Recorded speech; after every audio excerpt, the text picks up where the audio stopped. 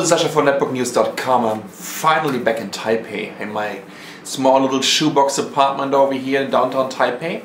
And I just wanted to upgrade my Acer Aspire Timeline 3810. That's this little machine over here, an ultra thin, with the Intel SU 9400. And I'm going to pimp it with this little Runcore 128GB Pro 4 SSD, super fast. Runcore, one of our main sponsors on Netbook News. And yeah, let's take a look how this works out. And I'm going to install Windows 7 Ultimate on it. And I just wanted to let you know, I just wanted to show you how fast you can install Windows on your system with an SSD. So let's take a look. So here we go, the Acer Aspire Timeline 3810 TG. That's the version with the 3G module, so I can get online wherever I am. That's my little Runcore Pro 4, 128GB. And let's see how we can get rid of this old HDD. My version came with a 320GB one. And we can easily upgrade this one over here.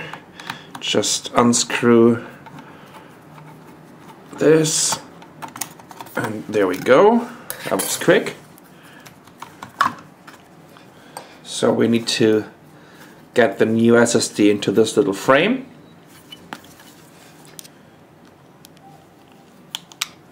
Oops.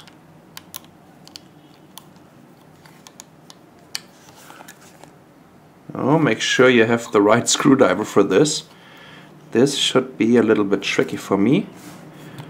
But you know what? Just for testing, we can of course just get the SSD in there. If it would work.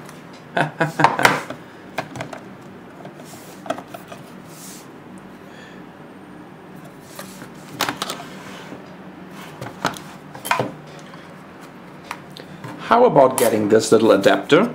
So I hope you are watching this video before and you're not trying to kill your system. Here we go. That should do it. Come on.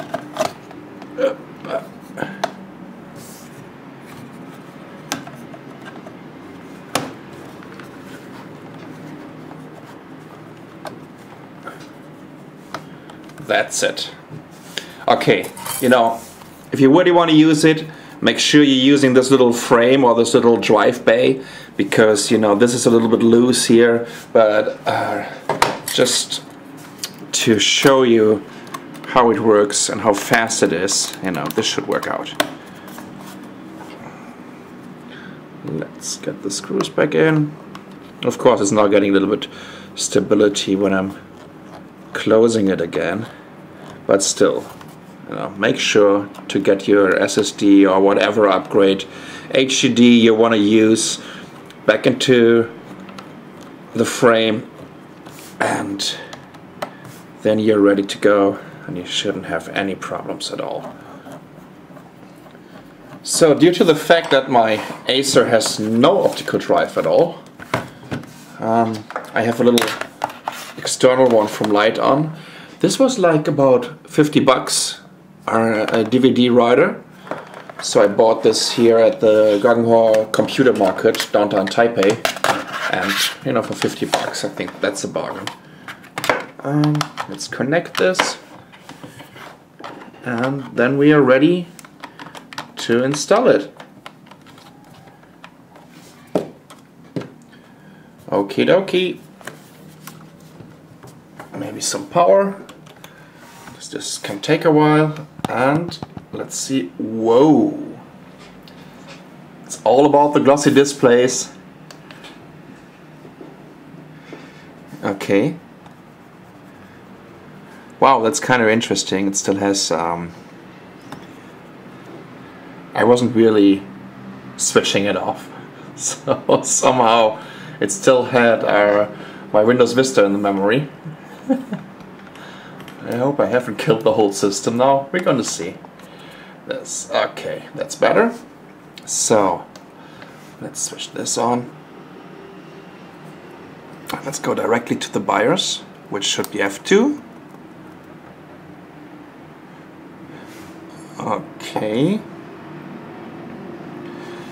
You know what? Actually, there's still a Windows 7 installation from a Samsung NC10 on this system.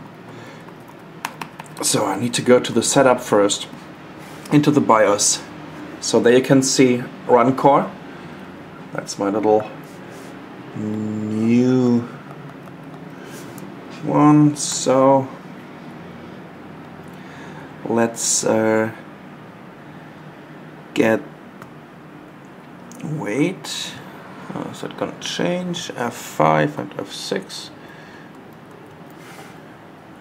Okay, let's get this one up and use the Runcore as a second boot device, and then we're good to go.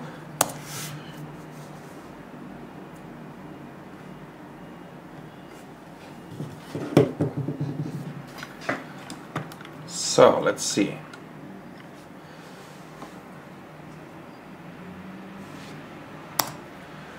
Of course, you know, we're going to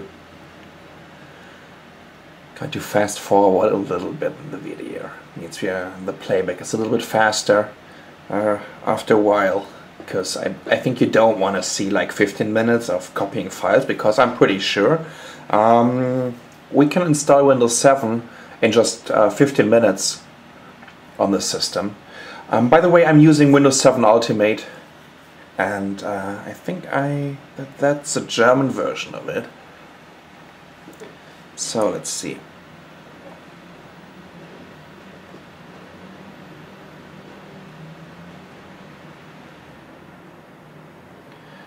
You know, especially copying all these small little system files. That's where you're getting a huge advantage with a very fast SSD. Especially on the 4K write benchmark is kind of important for me, because that's all about these small little system files. Oh, okay. Actually, it's it's the English version, but I have a German keyboard, therefore I need to make sure that I'm setting this up over here. Okay.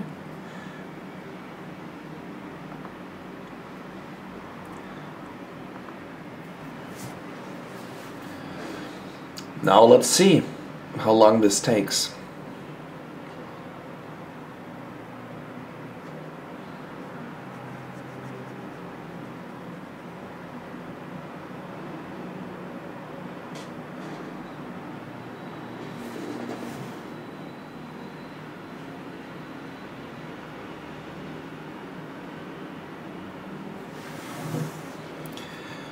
Okay, of course I accept all these licenses and terms, and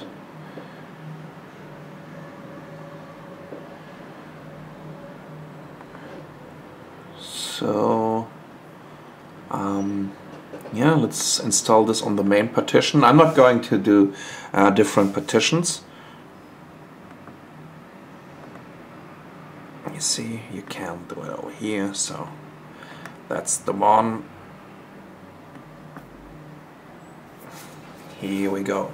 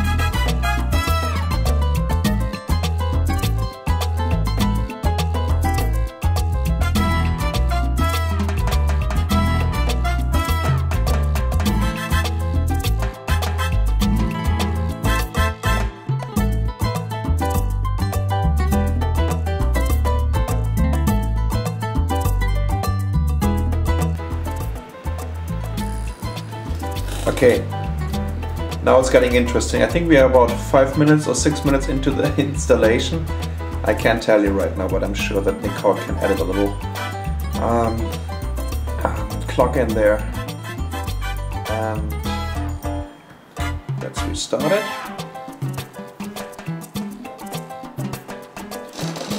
That's good.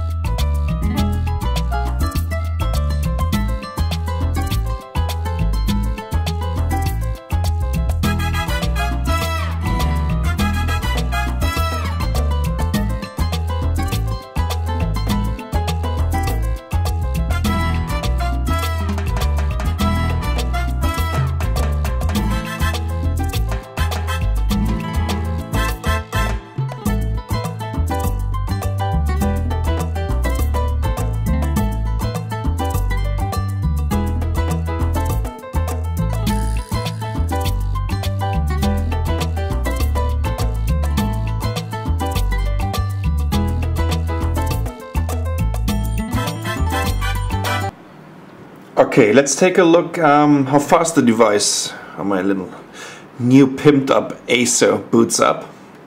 Okay, I'm just switching it on. I'm waiting until the BIOS message is gone. And here we go.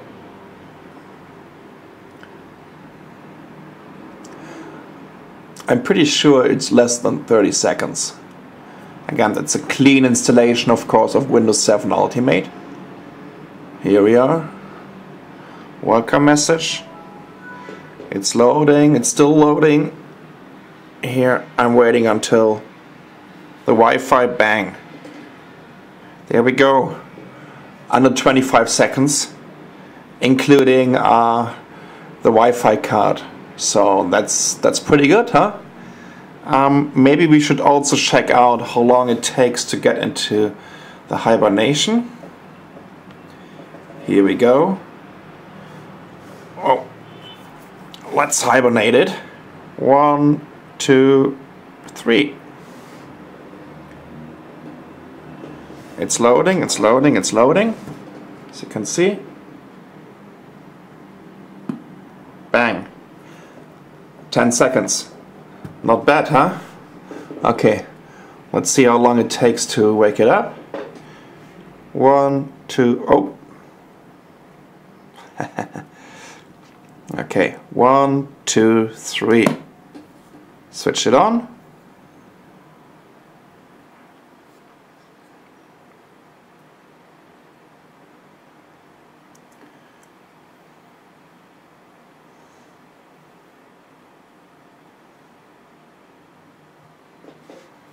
Here we go. Of course I have to log in. So I mean, I would say, like, you know, without the BIOS message it would be way under 20 seconds, maybe like 15 seconds. But I think you can definitely shut down your system with a fast SSD. And this Runcore Pro 4 is definitely a fast one. Of course I also have some other ones. For example, this little Kingston one here.